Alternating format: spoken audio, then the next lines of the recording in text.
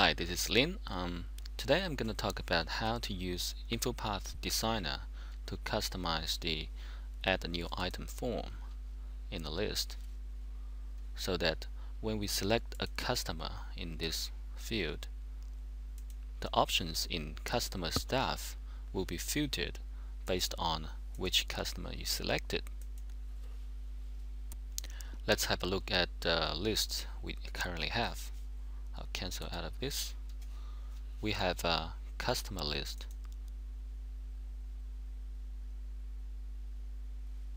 where we have two customers. One is customer A and the other is customer B. And we also have a customer staff list. You can see there are 6 staff in this list, and 2 of them are from customer A and 4 of them are from customer B. We also have this customer orders list where the customer field is a lookup field. It's looking up the customer list, and this customer staff column is also a lookup field looking up the customer staff list. And when we add a new item in this customer orders list, we can select the customer from customer list and also customer staff from customer staff list. However, what we want to do is when we select customer A, it only display the 2 customer staff for customer A. When we select customer B, it only display the other 4. I'll show you how to use InfoPath to customize this form. Click cancel and then click on the list tab on the top and then go to list settings.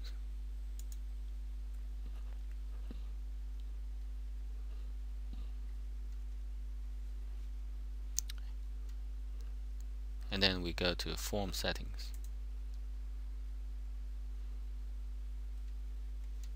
We will customize the current form using Microsoft InfoPath. Click OK. The Microsoft InfoPath Designer will be opened once you click that OK button.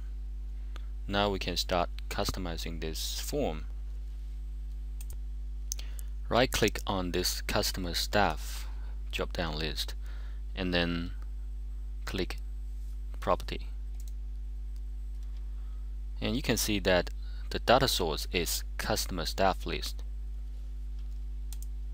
If we go back to our SharePoint site, and this is our customer staff list, and you can see that it's populating that drop down list using the names in this list. By default, InfoPath only import 2 columns for a drop down menu. One is the customer staff ID, the other one is customer staff name. However, we need to have another column, which is this one, customer column, so that we can filter this drop down list according to which customer the user selected. Let's go back to InfoPath Designer, and this is the property of that drop down list. And then if we go to the select export button and then expand this menu, and then you can see that there are 2 fields. One is ID, the other one is name, but we need to have another one, customer, so we will need to create another data connection. Okay, we will close these boxes and then click manage data connections at the bottom. We need to add another one. Click add button. We need to receive data, that's correct, and then click next button. And then we need to receive data from SharePoint library and list. Click next and then click next. And then the list we're going to use is customer staff list. Next. Now we can pick which field we need to import. So the name and the customer and the ID, of course. and then click Next. Next. The data connection's name is Customer Stuff 1, and then Finish, and then Close. Now let's go back to the property of this drop-down box. Right click on the drop-down box and then click Properties, and then the data source we need to change to the new one that we just created, and then click this Export button,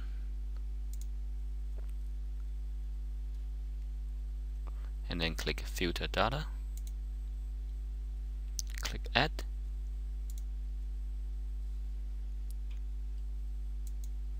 select Customer is equal to, select a field or group.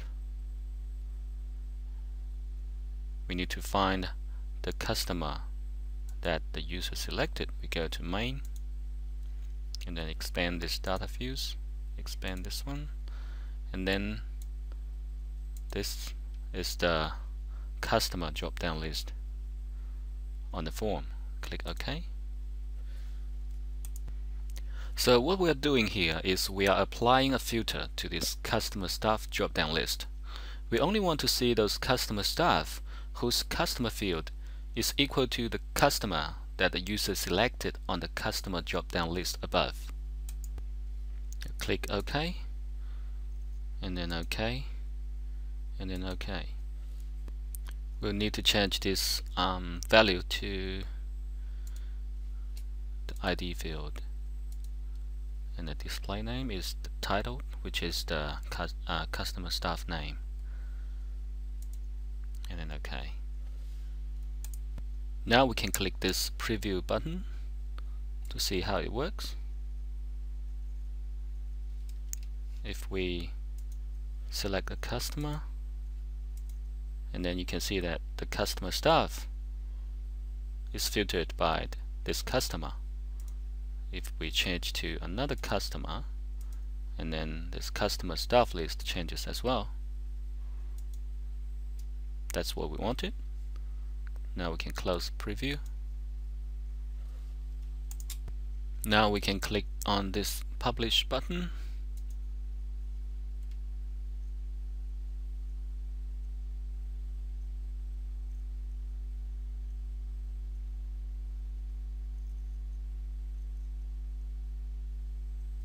it will tell you your form template was published successfully. Click OK. Okay, let's go back to our SharePoint site and go to Customer Orders list.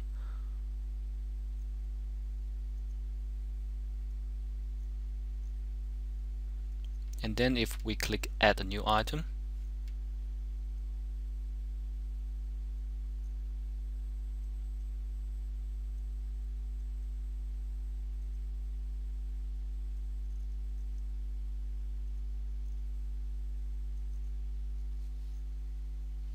you can see that the form is replaced by this InfoPath form. And then if we add a new product,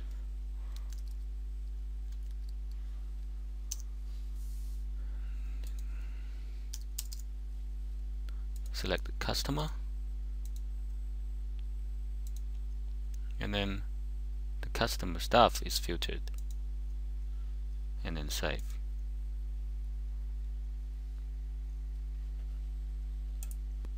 If for some reason you don't want to use this InfoPath form anymore, you can always switch it back to the default SharePoint form.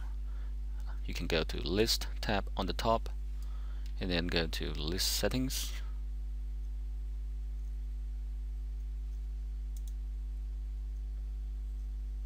and then click this Form Settings again, and then select Use the default SharePoint form. You can either delete the InfoPath form from the server or keep it there, and then click OK. Thank you for watching this tutorial. For more SharePoint training videos, please go to sharepointlearning.net.au. This is Lin.